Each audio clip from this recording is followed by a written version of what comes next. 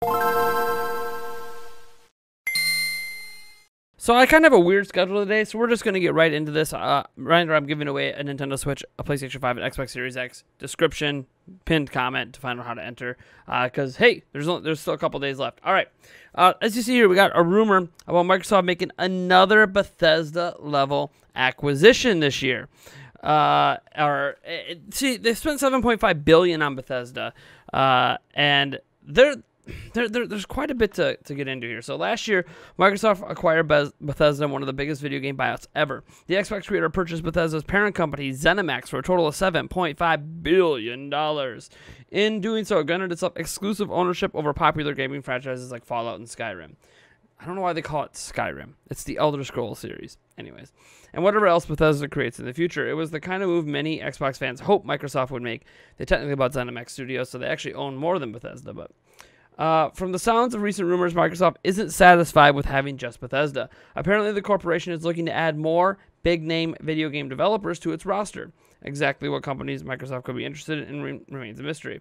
And there's nothing in the recent grapevines suggesting developers are looking to sell. Even if there was, they would be like rumors. And yeah. That said, the current rumor does have some credibility. An industry insider, Xbox Ragna, backed it. Ragna claimed Microsoft was about to purchase a very big gaming studio 3 weeks before Microsoft announced its Bethesda acquisition deal. With this new rumor surfaced from the gaming forum Xbox Era, Ragna agreed with the individual sharing it. He claims he doesn't know who the individual is, but he's been hearing the same thing for months and thinks Microsoft will announce the purchase around the end of this year or sometime next year. So, looking at this here, we'll load up the Twitter thing here. So we got here's what we got here. We got so mega increases in Xbox revenue, acquisitions inbound. I think you'll find in the coming months that a number of acquisitions are inbound and have been in the works for a while. On a scale of 1 to Bethesda, what size are you hearing? Quote, all I know is that the same gaming media that likes to cry consolidation in the industry will likely have some issues over the next year. Going on, it says, according to an insider, Microsoft will be acquiring studios of the same sort of caliber of Bethesda this year. Now that's what it says there. Let's back up a little here. It gets a little dicey. Sorry, one second. This guy says, I don't know who this guy is, but I've been hearing the same thing for months, that Microsoft wants to acquire another publisher. Negotiations with Bethesda lasted 3 years, as I've been pointing out. I believe the announcement will be at the end of 2021 or the beginning of 2022. Also, Brad Sams, a well-known Xbox insider, kind of gave like a winking emoji sort of reply on Twitter to this as well, kind of suggesting that he's heard the same thing.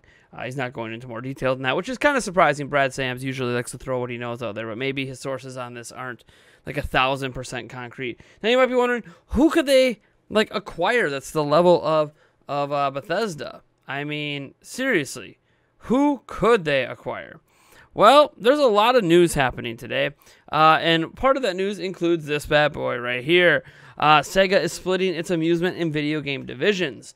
So, yeah, Japanese game giant is making some pretty sweeping changes at the moment, splitting its video game and amusement divisions, essentially taking their video games and pachinko casino machines and separating them off into two separate businesses, and that's effective on the 1st of April. Both of these new businesses will remain under the same ownership arm of Sega Sammy, and the move is intended to accelerate global business development by streamlining Sega Sammy's structure and accelerated decision-making. It is also noted that the split is intended to transform Sega's business structure to adapt to the external environment.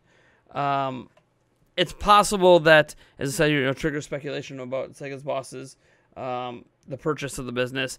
Again, there's been rumors circulating around, Microsoft potentially buying Sega, at least the video game arm, for quite some time. And the best way to do it is if it separates it out. Because clearly Microsoft probably wasn't as interested in the pachinko market. They're interested in making Xbox Game Pass and other things much more viable.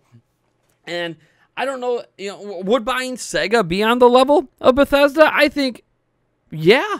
If you consider some of the IP Sega controls, Sonic is still somehow relevant. No offense. Sonic just...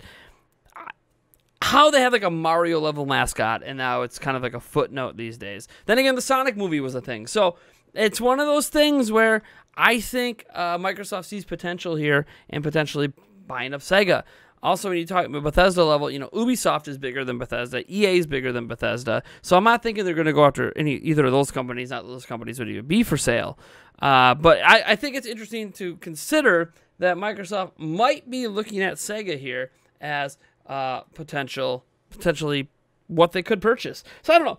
This is just I'm just throwing this news out here. Kind of a quick video today. I might have a special video for you guys later tonight, and I'm talking like late tonight, like 10, 11 p.m.